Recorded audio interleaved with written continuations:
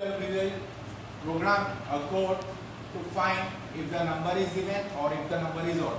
So here we are going to use the modulus operator, means this percentage symbol. So first one is num.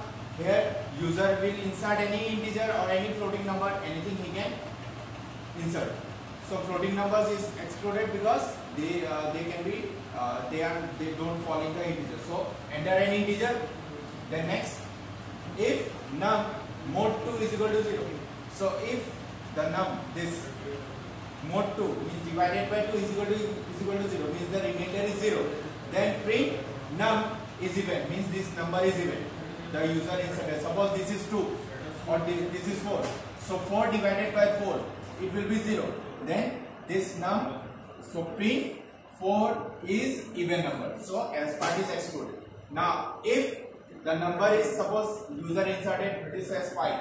So 5 divided by 2, it will not be 0, it will be 1. So it will directly come to the S part, and in the S part it will print 5 is odd number. So in this way we can find if the integer is even or if the integer is odd. So you can do this program in the compiler, online compiler or offline compiler. Thank you.